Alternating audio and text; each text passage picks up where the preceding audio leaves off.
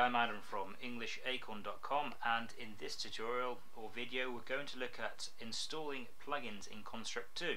Now if I open up Construct 2 and if I create a new empty project, when I double click on the empty space or click on right click insert new object, I'm given a list.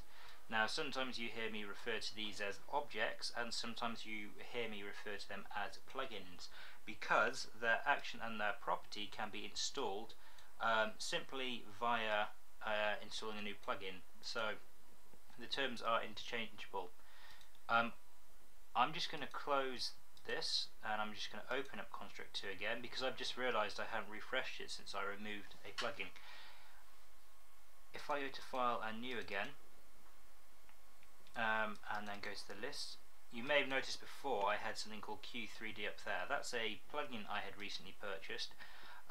At the moment it's not there, and I'm just going to show you how to install it. So if I go to my desktop, first notice above data storage is nothing, but if I go to my desktop, this is the plugin which I have downloaded from the link I was given after I made the purchase. I haven't explored the plugin yet, but it's one of the few plugins I actually have installed, so I thought I'd just take it out just to show you.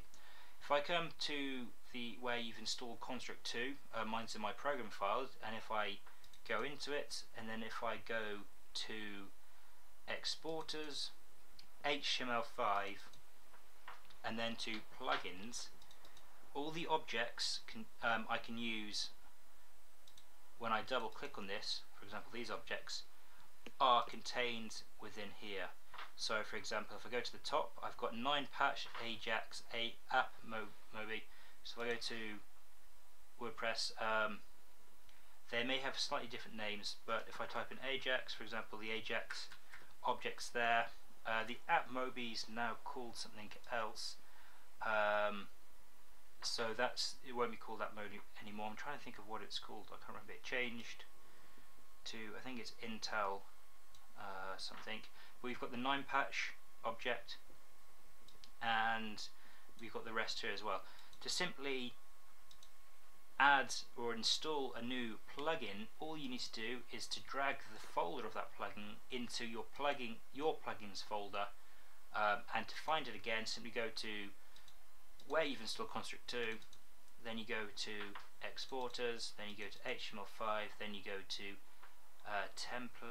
plugins, and then you simply drag your file in to that folder, and then you can continue because you need administration permissions normally, and now it's within this folder. I can close that and I can close Construct 2, don't save any changes, and when I open it again